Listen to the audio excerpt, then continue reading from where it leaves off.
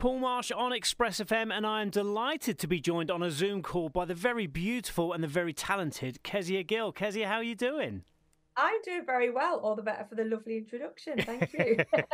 Nobody introduces me like that, and I just can't figure out why. You need to stop doing the interviewing, you see. Right, so the last time we spoke, you had just released Like I Did Before, and you were just about to play Southampton on your sold-out UK tour. I was there. What a night it was, and what a tour it was. I know. And do you know what? I loved that venue because I got to do my epic wrestler walk-in. Because some venues have stage access and a couple didn't. And I know Southampton was one, so I had to kind of come from the back of the room. And it was like this really egotistical moment where I was like, the crowds will part and let me through. No, So no, it's the complete opposite with the English crowd. It's who's trying to bump in front of me? Oh, it's Kezia. Oh, hello. The look on people's faces when they were like, who's pushing to the front? Oh, it's yeah. Stop singing, I'm trying to hear the main act. Yeah, it was quite an enjoyable process. I enjoyed that. Really, really good. So how does it feel to have a sold out UK tour under your belt? Oh, I'm still having a pinch myself. I mean, when I was first sort of planning the tour, it was really small venues, really intimate venues, and this is where working with a team of people really came into play, because they were all like, look, you're not thinking big enough, we need to book these kind of venues. And I was like, look guys, it's going to be really embarrassing when I don't sell enough tickets, I don't make enough money to even pay my musicians. And they were all like, look, you got to believe in yourself a bit more. But I was just so reluctant because I was, it's a lot at risk, there's a lot of finance, there's a lot of, you putting your name on the line, and I was just like, is this too big? And then not only did it sell like so well, like better than I could have thought, but we had to add dates. It's still kind of sinking in. The tour was emotionally and physically incredible. It was draining.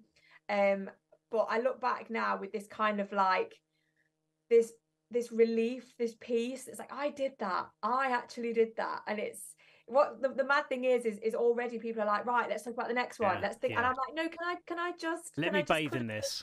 Let me just cuddle this baby for a little bit longer. Because I'm just so proud of what we all did. And I say we, it was such a team effort, like a real collective effort. And I still kind of can't believe we did it. Now, if it's possible, I want you to answer this next question with one word, okay? So when I last spoke to you at Southampton, in a few days' time, you were going to head off to Dublin. You, Brian, and everybody else were going to Dublin to do your show there. One word answer, how was it? Expensive. No, it was for me, it was, I'm trying to put it into one word, but it felt like closure. Okay. In a weird way, because it wasn't a big full band show. We didn't have the full band, we didn't have the full team. And I feel like the real kind of rap show was London. That's where we had all the band and we had drinks after. And Dublin for me was just like my own personal closure. I'm from Irish heritage. It's where it all began. And in a weird way, the nice, smaller, more intimate close for me was like, well done, you've come a long way. This is where it all started, with Irish heritage, with Irish music. And yes, it's a smaller room, yes, it's just a girl with a guitar, but that's where it all started, and it was a lovely way to close the tour. But yeah, very expensive as well. I mean, €11 for a whiskey. Yeah. Right. So since the tour, you haven't been sat back enjoying it. You have still been just doing loads of stuff. So TV appearances, cruises, and now you're going to embark on another tour. I know. I'm a sucker for punishment. How did the TV appearance come about? So it was crazy. Over the years I've sort of dipped my toe in the kind of reality TV pool. Obviously talent shows in general, so The Voice, The X Factor, Britain's Got Talent. And despite auditioning like relentlessly for years and years, I've never actually got on the shows for whatever reasons they are, never quite done it. But the producers get to know you, and you kind of go into a database of, oh, we've got this new show coming, would you be interested? And that's just what happened. I got contacted. They were looking for singers for a new show, because when I first filmed this, series 1 hadn't even been out, so the whole show was new. It was filmed like a good year and a half before my actual episode aired. Oh, I didn't know wow, much okay. about it. Yeah, I didn't know much about it. I was just told, look, it's a bit of exposure, it's Saturday night TV, BBC, and all you need to do is be able to sing. And I was like, well, okay, tick. But then I loved the concept that I would actually be miming, obviously miming to my own voice. And I always wondered, do I look like my voice? Do I look like a singer? And it turns out no, because they all thought I was miming. And it was just so much fun. And it came out at the perfect time because we were just about to go out on tour and my episode aired. And it gave me a real little profile boost. I think it's had over 2 million views on TikTok. Wow. Something crazy like that. So it was a nice little, a nice little boost.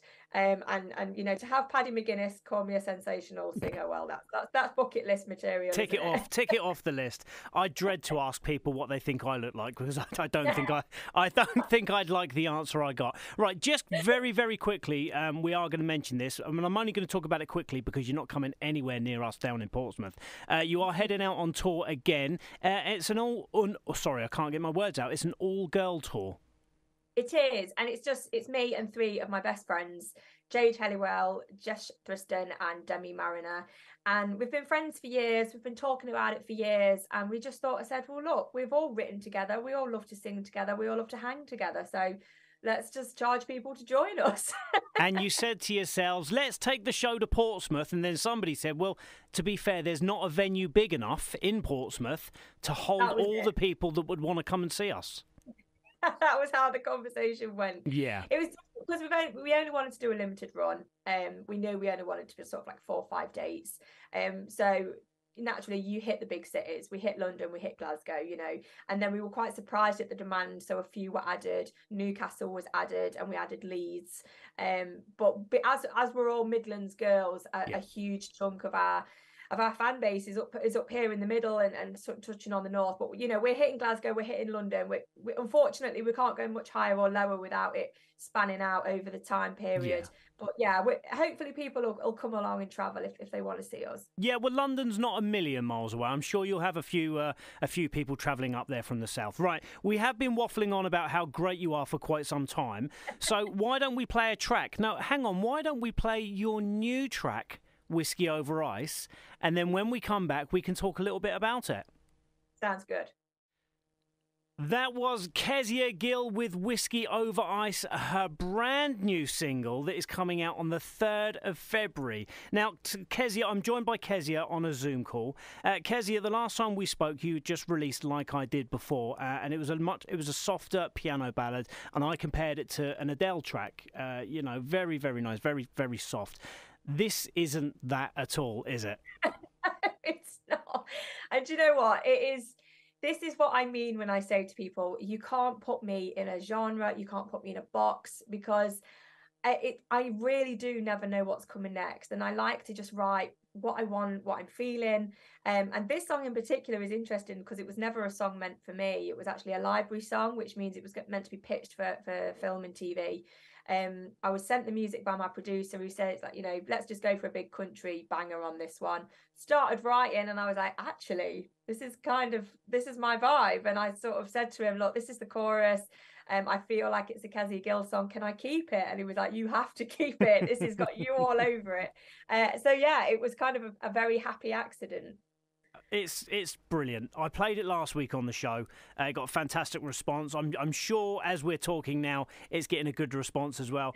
It really is a great track. And to make it even more personal to me, it's about whiskey. Well, obviously, I mean, write about what you know. I've been very public. My actual tipple of choice is whiskey with a dash of lemonade, but we have some really lovely bottles of whiskey, and I've been told many a time that I can't spoil it with lemonade. So I've become quite accustomed to whiskey over ice, actually, just a special occasion, or at the end of a night to celebrate a nice show or a good day's work. Little whiskey over ice goes down very nicely. Well, what I will say is some of the how can we put it, more popular mainstream brands of whiskey will probably go well with Coke or lemonade. If you get a nicer whiskey, if you get a real nice one, a nice single cube of ice is perfect with it. Yeah. And that's it. I mean, I always used to just say, oh, whiskey and lemonade. And everyone would say to me, look, you're not drinking the right whiskey if you need lemonade with it. And I've kind of been educated, which is great. And actually, when we were in Dublin, we brought back some beautiful bottles. One particularly called Writer's Tears, which just struck a chord. And yeah, that's beautiful over a cube of ice for sure. So featuring longtime friend Luke Thomas on the guitar. Yeah, I mean, it was brilliant because the original music that was sent to me wasn't particularly country. It just had that kind of anthemic sound. And I was like, look, this is just going one way and it needs to be big. It needs some amazing country licks on it. And when it comes to guitar playing, in my opinion, there's not really anyone better. It's really useful that we're good friends, so I can just send him a WhatsApp and be like, mate, do me some guitar. and he delivers every time. He never fails, and his guitaring is just awesome on this track. Let's not talk him up too much. We don't want to get him to get. He doesn't want to get a big head, does he? So yeah, the track is coming out on the 3rd of February. So that's 2 tracks coming. We've had one. Yeah. The next one is coming. So you know what? Yeah. You know what we need next, don't you? What's that? We need an album. Well, funny you should say that. The album is coming. It is coming. I can't tell you the date yet, but we are basically going to drip feed you the first few singles, which is basically what we're doing here. So in a short succession of time, you're going to get a drip feed of say maybe 4 or 5 of the singles, and then we're just going to slap the album in front of you. And we're aiming for late summer. The production is pretty much finished now. We're just wrapping up with the final mixes. And I'm just so excited. I mean, to be sat here in January knowing I've got to wait till the summer is just horrendous because I'm so excited. I want to get it all out there, but we have a plan. And yeah, we're going to drip feed this one. But you need to give the fans time to learn all the lyrics so that when you do the summer festivals, they can sing every word back to you. Well, that's it. And I just think as well, with the way that modern music is brought out, if you just bring out an album with 10 songs, it's almost a bit like overwhelming. You know, some of them might get missed. You can only play so many on the radio or pitch for playlisting on Apple and Spotify and all these other modern things. So I think doing it sort of like drip feeding single by single, it gives each song its little moment in the sun, or most of them anyway. And then there's some songs that are specifically there to be album tracks, slightly more, maybe indulgent lyrically, slightly longer, slightly more off the wall, shall we say. But doing an album allows me to do that, whereas you're a little bit more restricted with singles because you're always looking for the golden nugget, which is radio play and playlisting. With an album, you can just be a bit more bonkers, and I'm here for that. Right, so we need to wrap up the interview, but I've just got a couple more things to say.